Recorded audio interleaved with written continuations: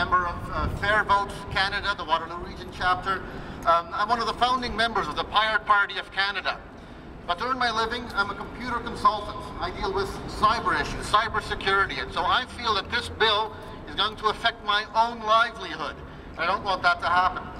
Cyber is a buzzword that just means that things can be done faster and more efficiently and cheaper. There are already plenty of laws on the books today that take care of any cyber crime that might happen to take place. I teach computer security. I teach people how to hide their communications from the surveillance state. And because of that, I could very well be targeted with assisting and aiding terrorist organizations by teaching them how to preserve their own privacy.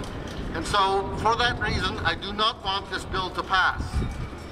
I'm most disgusted with the parliamentary procedures that limit debate on these bills, that bundle other bills into huge omnibus bills, making it nearly impossible to determine what is actually getting passed.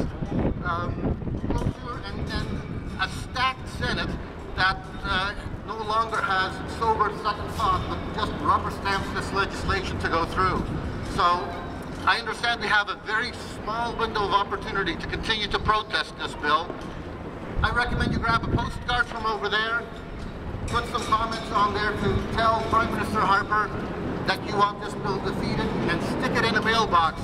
No postage necessary, and hopefully they will listen and not pass Bill C-51. Thank you.